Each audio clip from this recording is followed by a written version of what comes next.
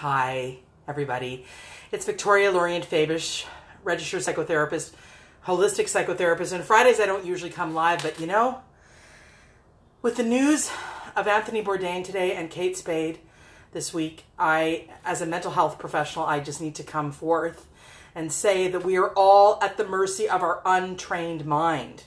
And, you know, depression, addiction, anxiety, mental unwellness of all kinds is something that, you know, we have to take it seriously. And people, I have to say, you know, do a lot of sweeping under the rug. And the one thing I do want to address more than anything is the notion that people who are famous, people who look like they have it all together, people who have money, people who are of a stature, they're presenting themselves amazingly, and they look the part, and they feel like a fraud within. And any one of us is at the mercy of this thing called our untrained mind. Let me be clear. Depression has a biochemical aspect to it most often. And so that needs to be treated with a combination of medication, sometimes supplementation. Natural supplements can sometimes do this. But, you know, the training of the mind is the essence. You know, you can do all the medication you want, but if you don't work psychotherapeutically and with brain science to help your... I'm back. Had a little bit of a notification come in.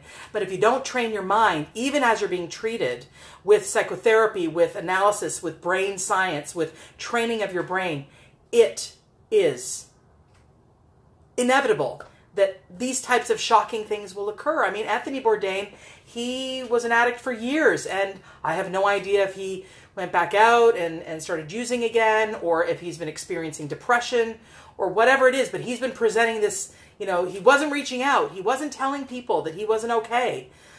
Same with Kate Spade, or she was actually telling people, but they weren't really, I don't know, something was going on there. I don't know. I can't even speculate. All I know is that anyone who seems to have it all together, you know, I myself, I mean, I work with this stuff, but I have to work every day with my mind and with disciplining my mind. And, you know, not letting the gremlins of paranoia and what do people think of me and what are people saying about me and do people like me and, you know, all of that insecurity BS bullshit, you know, and yet it's when it's happening in my mind, it's not BS. And when it's happening in any one of people's minds, it's not BS either. It's extraordinarily torturous and painful and difficult. And I just want to say, don't give up. Don't give up.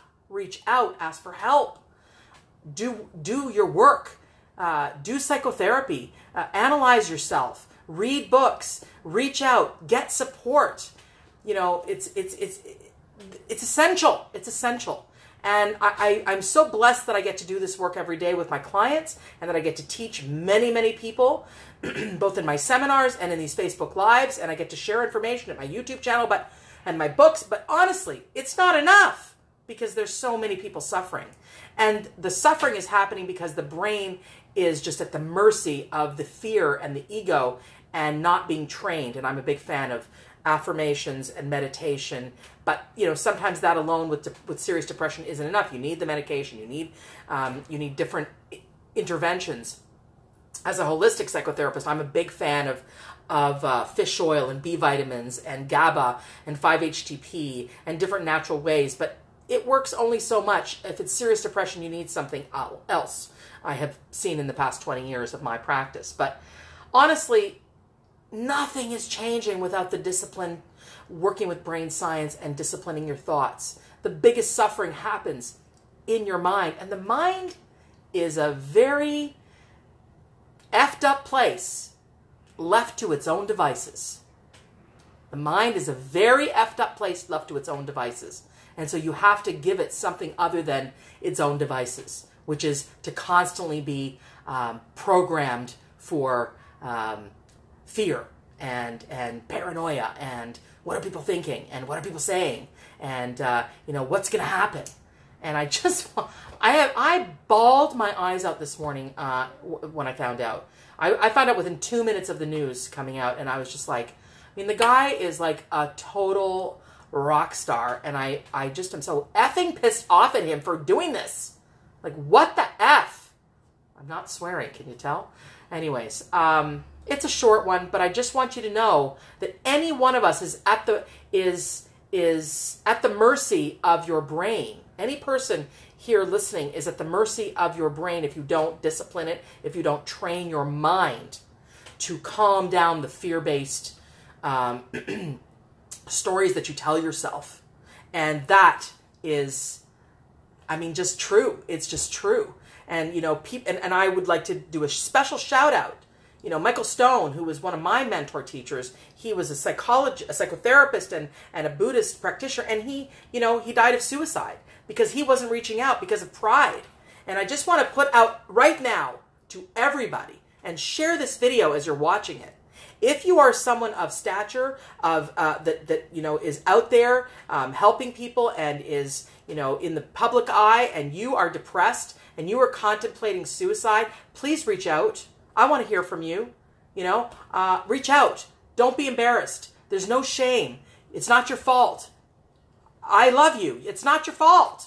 It's not your fault, and you can overcome this with brain discipline and brain science and good psychoanalysis and medication and body-centered work and support and reaching out, and you've got to banish the shame of it.